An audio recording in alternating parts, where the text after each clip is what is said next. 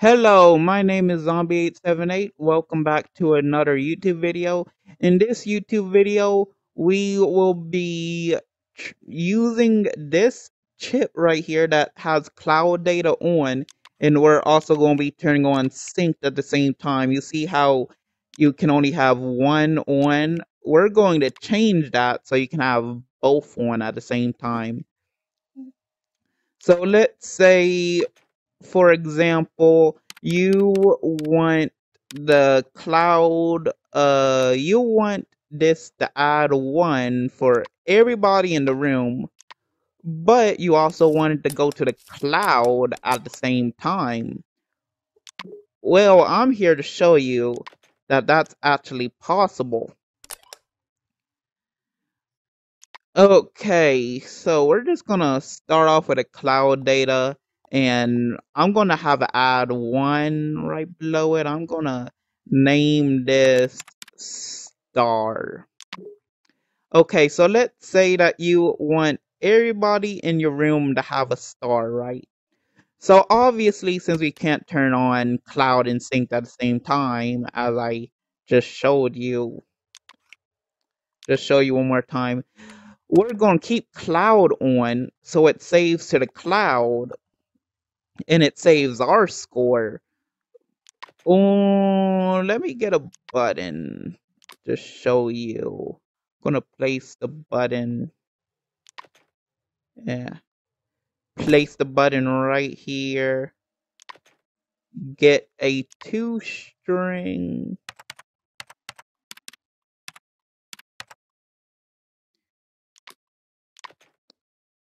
And get a text gadget.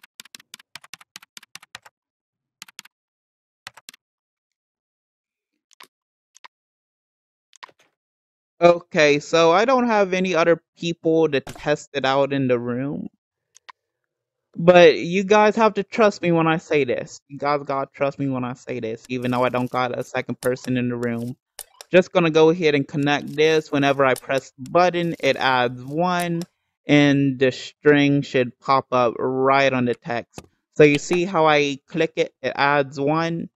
Well, since it's not synced, it's just gonna add one to my score. Someone else, if they click this, it would also show a if someone else clicked this, it would show a 1 for them, but a 0 for me. Gotta make sure this is unsynced, by the way. I always forget that. So how we're gonna make it synced is we're gonna spawn in a event definition chip. Just gonna place it right up here. And let's name the event definition chip something that we will remember. I'm going to say star collected.